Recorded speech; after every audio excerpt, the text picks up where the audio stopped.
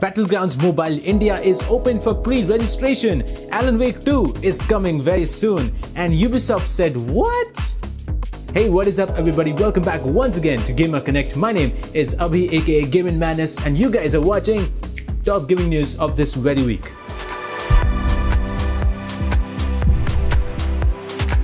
Battlegrounds Mobile India is coming to mobile, which is made by the same creators of PUBG Mobile, that is Krafton, which means PUBG Mobile is coming back to India. Last week we came to know that the game exists and is coming very soon, but there was no talks about the release date.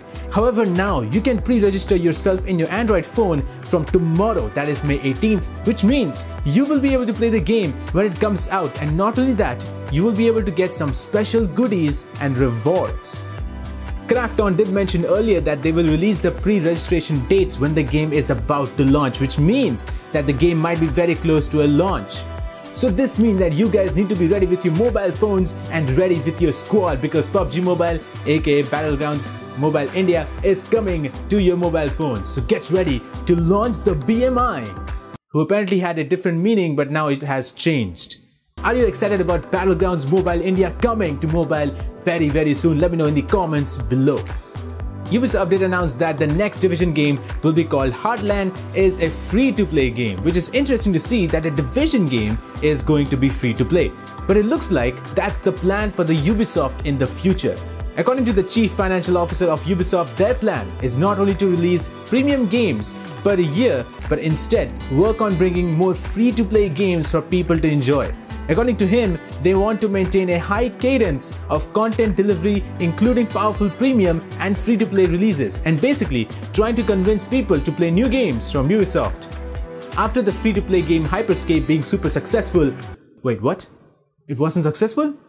Oh, I'm sorry, let me rephrase that. After Hyperscape being a total flop, Ubisoft is trying to bring more free-to-play games for people to play, because they want to showcase what free-to-play games from their side should look like, and that apparently begins from Heartland. People invest a lot more time and even money in terms of getting cosmetics, and looks like Ubisoft wants to go in that direction themselves.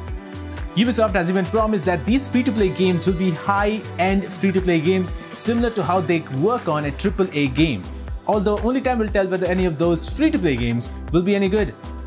As of right now, games from Ubisoft such as Far Cry 6 has no release date, so hopefully in Ubisoft Forward, which is coming out on June 12th, we will get to know maybe about Far Cry 6. Their game Skull and Bones is delayed once again, and this time it's coming out on 2022, or maybe it's not coming out at all. Prince of Persia Sands of Time Remake, another game from Ubisoft, is now going to be launching before April of 2022. What do you think about Ubisoft making free-to-play games in the future? Let me know in the comments down below. Remedy seems to be working on 3 brand new games. 2 of these games are in partnership with Epic. One of them is going to be a AAA game and the other one is going to be a smaller scale effort. Along with that comes a live service game codenamed Vanguard. Remedy recently said in a quarterly business review that all 3 games are coming out very well, including their single-player campaign of Crossfire X and Crossfire HD. The AAA game is moving into full production with Epic Games, and the second one, which is a small-scale game, continues to be in full production. The CEO of Remedy states that the live service game codenamed Vanguard, which is also a free-to-play game, is shaping up very well, as they're going to do an internal play testing, and also the next phase of external play testing will begin sometime soon. But the biggest thing out of all of this is that AAA game that Remedy is working with Epic Games. And as we know, Control, which is the latest game from Remedy, was kind of supported by Epic Games. So it is kind of obvious that Alan Wake 2 might be the next AAA game. We also know that in Control there was a DLC with Alan Wake in it. I mean, not entirely Alan Wake in it, I mean you could not see him, but there was still him in the game because you can hear his voice. So which means they are making some kind of a universe with Control and Alan Wake. Remedy previously even said that they are going to make a universe of Control and Alan Wake moving forward after that DLC of Control, which means that the next game should be Alan Wake 2. Now, an industry insider by the name Jeff Grubb says that Remedy is making Alan Wake 2 with Epic Games and it should be a sequel following the first game. Well, this scoop from the industry insider should not be taken that seriously, but regardless, since Remedy is making a new AAA game, I think Alan Wake 2 should be the next biggest guess. If I talk about Alan Wake, it is one of the fantastic horror games made by Remedy. Previous to that, Remedy was known for Max Payne, but with Alan Wake, the gears turned and they brought themselves into the supernatural genre as well. Ever since Alan Wake, we did not see a true sequel to the game, other than that ridiculous Alan Wake game that was also made, which nobody was interested in. I don't even know why that exists anymore.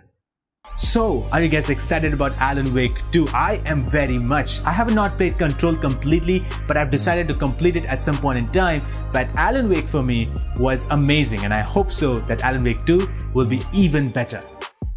It looks like we guys might get some more information regarding Overwatch 2 as the new director, Aaron Keller, talked in a video about the very same. He said that on May 20th, they will be doing a live stream showcasing some of the maps and the changes that Overwatch 2 will have on the PvP side. He will be joined by the dev team to talk and discuss about these changes. According to Keller, everything will be shown in the stream is not final as the game is still under development, and they will be talking even more about PvP later this year. It looks like their plan is to share more information about PvP action because they have been talking a lot more about PvE. Overwatch has always been about PvP action, regardless of how much PvE content there is. But the fact that Overwatch 2 has focused more on PvE, I think I should be more focused, or I want to see more about PvE instead of PvP. I want to see what new things they're bringing into this PvE side, and why should I buy Overwatch 2 because of that. We do know that Overwatch 2 PvP will be played in Overwatch, which means you don't need to buy Overwatch 2 if your plan is to play only PvP. What we won't get on May 20th is the release date. I don't think so they will be announcing a release date on a stream with some developers. I think they want to wait and do a perfect launch of a release date since there is no confirmation that Blizzard will be coming to E3 for this year. I have my eyes peeled on Overwatch 2 since that's a game that I never uninstalled ever since day one. I know you can call me whatever you want, but I loved Overwatch and I still do. But regardless of all of that, I want to see what Overwatch 2 is all about. And yes, PvP is amazing, but I want to see what new things they are bringing, and hopefully this stream does that. Call of Duty seems to be always on the news, as this time around, characters from movie stars are coming into Warzone. That's right, it's always good to bring some 80s hero action in a video game rather than bringing some Call of Duty OG characters. Activision themselves confirmed that they are bringing 80s hero actions, that is Rambo and Die Hard star John McClane coming into Warzone. First of all, Call of Duty tweeted out stats of a player named Survivor John who had 552 kills, and Rambo, having 5 movies, has actually killed total of 552 people according to the wiki page. Then came another tweet showing the stats of another player by the name Cowboy McClane, since John McClane in the movie was referred to as Cowboy in many times. But now, Call of Duty confirmed upon the action hero coming to Warzone on May 20th. And it's not only Warzone, they're also coming to Call of Duty Mobile. So get ready to play as Rambo and play as Die Hard Guy, because that was exactly what was missing in this game. E3 2021 is happening on June 12th to June 15th as an online event because pandemic is not over yet. You should really remember that. This event will be a 4-day-long live streaming showcasing games and announcement from different publishers.